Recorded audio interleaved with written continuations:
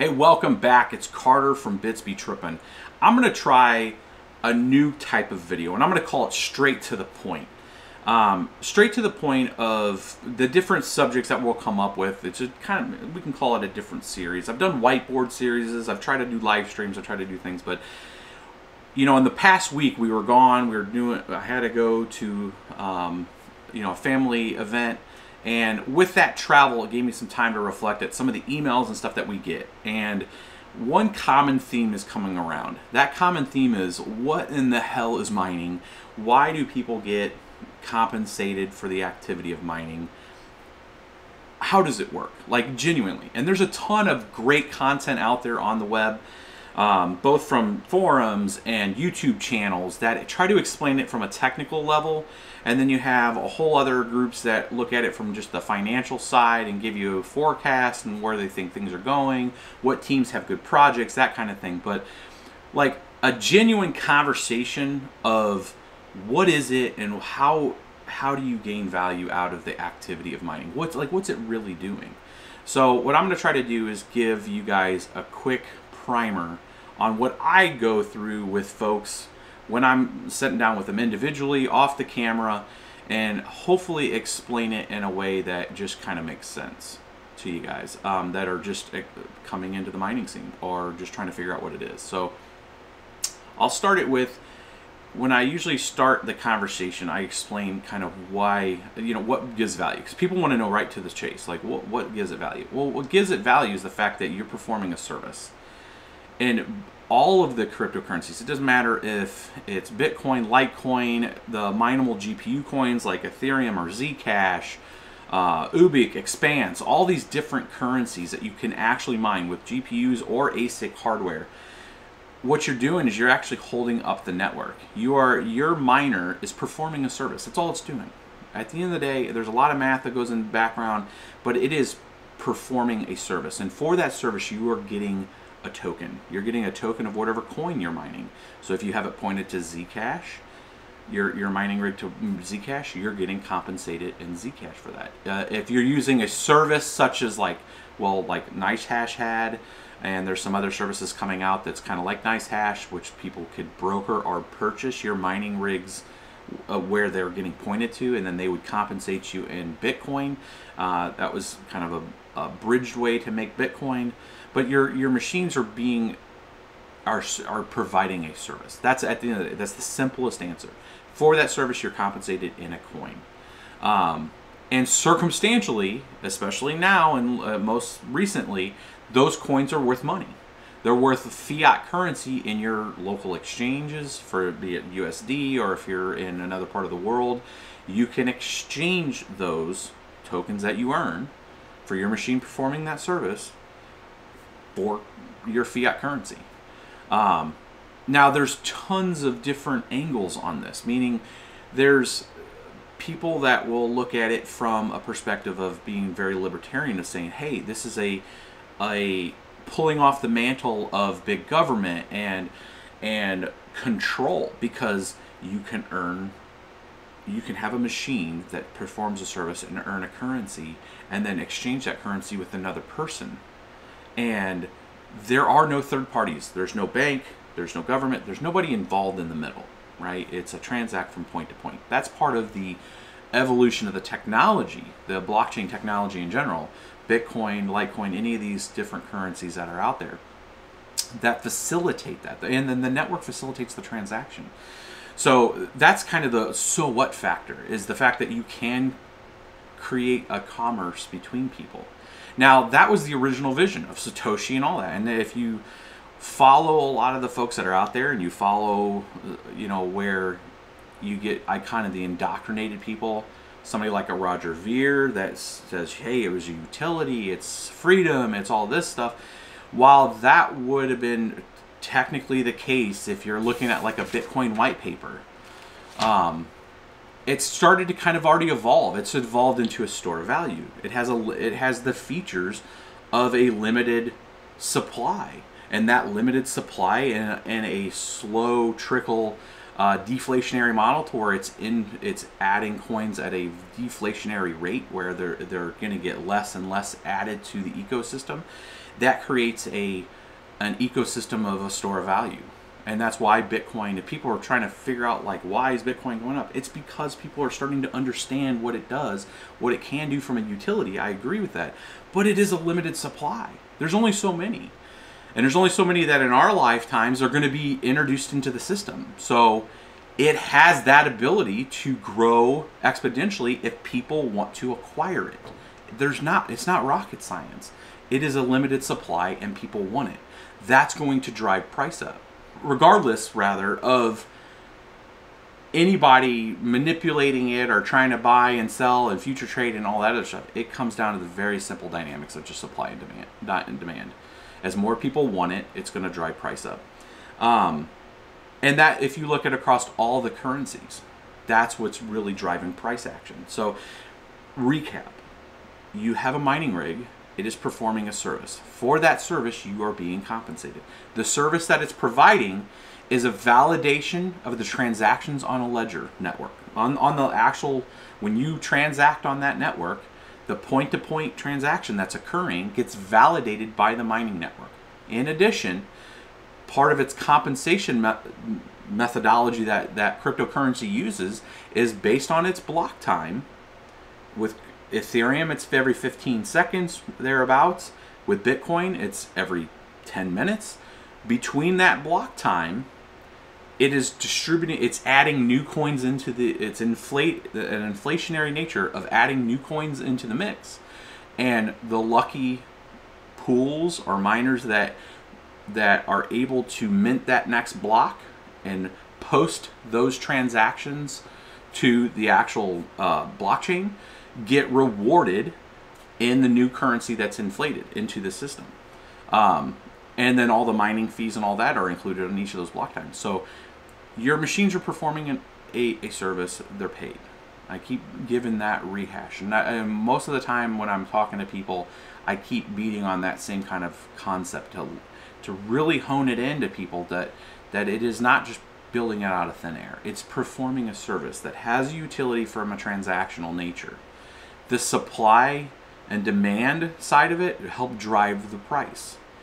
There are other activities, especially on the ICO side, that are right now being held as securities by and large by most people. Like if there's an ICO out there, if you look at Bancor, you look at IOTA, or any of these other currencies that were originally Ethereum that were ICO'd from that. They made an ERC20 token on behalf of their roadmap of what they're trying to provide that will then eventually work on the Ethereum network or work on some fork of Ethereum.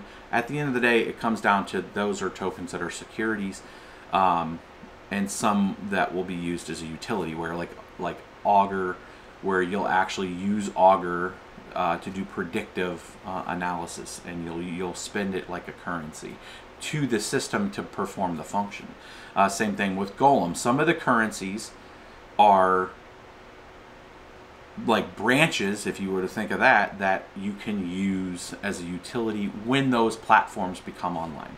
But by and large, most of them are just a security, and it's the value of those. It comes back into a supply demand dynamic of, people believe in the project and they speculate the price up. That is all that's as simple as it gets. That's the system. So now that we know that the mining rig performs a service and for that you get a token, what are the major components that are involved in that? And if you're this video is very targeted for an entry level, just never seen the space of what's involved. But to give you a very top level, we're going to just use a kind of a 3-letter acronym, which I would say ECP. ECP is your equipment, your config, and your variable costs, which are like your power and your other components that are part of that. With your equipment, we're talking the mining rig. If you're doing Bitcoin, Litecoin, Dash, any of those currencies like that, you're going to need something called an ASIC. ASICs are relatively expensive and use quite a bit of power, and you're competing on a much higher kind of commercial scale when competing on those kind of networks. So your rewards, why on paper look pretty decent, it does expire faster. The equipment expires faster on a schedule. So within 6 to 8 months, sometimes earlier, the machines become where they don't put an output worth powering them.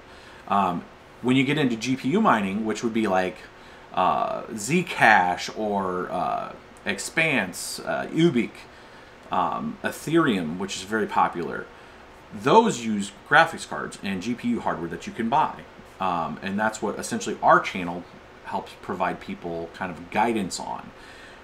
That's other equipment that you can purchase and allows, I would call it the grassroots approach. Anybody can be part of that. Anybody in the world, anybody that can have access to graphics cards and normal computer technology can participate. And that's kind of a huge so what factor, right? Like, if you're looking at getting involved in getting cryptocurrency, you can purchase cryptocurrency, go out to a Coinbase or go out to a place that's local, like LocalBits, and purchase your cryptocurrency, then move that currency to an exchange and exchange it for other currencies. Or alternatively, you could build a mining rig and mine it yourself and have get cryptocurrency that way. Then let's go back to the acronyms. You have your technical configuration. Your technical configuration would be your OS involved. That could be Windows or Linux. Within that, what mining software are you going to use? That's another technical consideration that you have to have. Once you get those configured, you have to have a wallet for the coin that you're going to do. If you're going to do Monero and you're going to use your mining rig to mine Monero, you're going to need a Monero wallet. So that mining rig is hooked up to that platform, that service. Essentially, it starts mining and performing the proof of work algorithm for Monero, CryptoNight, for that network, and you are compensated for that machine providing that service. That will go to your wallet. You can now exchange that currency that you earn over to an exchange and move it to another currency. So all of that transactional nature is all done without the need of a third party. That's part of that activity. Now, you can use a third-party exchange, right, where you send that money to an exchange. But that's the so what. When people really come back to us and go, like, I don't get it. Why would people mine? Well, people that mine may want to just earn the currency themselves versus going out and purchasing it with fiat. They'll buy a mining rig, and then they'll hook it up to a particular network. They'll perform that service of proof of work for that particular network, and then they'll get compensated in that currency that they're mining.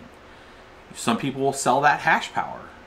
And that hash power, that means your rig can get repointed to whatever currency that somebody buying that hash power wants to point it to, and then you're paid in Bitcoin.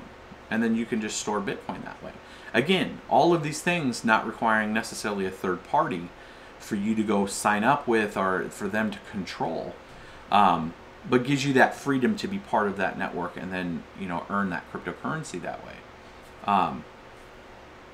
And if we come back to the other acronyms of the three-part piece there that I was just talking about, if we look at the P in that, which would be the power and the variable costs that are associated with a mining rig. So you have your mining rig, you have your config, and then you have the care and feeding for that mining rig is feeding it power, giving it proper air conditioning or proper ventilation, and then you have to have network, connected to the internet. Not a huge amount of, you could get by with ISDN. It doesn't matter. You don't need a huge network bandwidth requirement for mining. But those are the main components: your equipment, your configuration, and your variable costs that kind of care and feed for the rig. You got to feed it power and give it a network connection, and then you're part of the cryptocurrency mining network, and you point your rig to whatever currency that you want to mine, and are compensated for that effort. That's the so what, guys. When you're looking at it and you're like, I don't get it. Perform a service, get paid for it.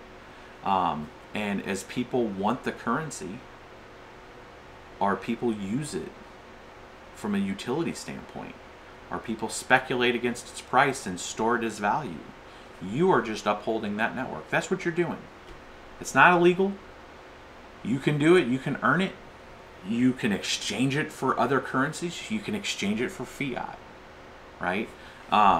This video, we're not going to get into strategies of how to make it more profitable or any of that kind of stuff. This is just straight to the point. Hopefully this video has been good for you guys.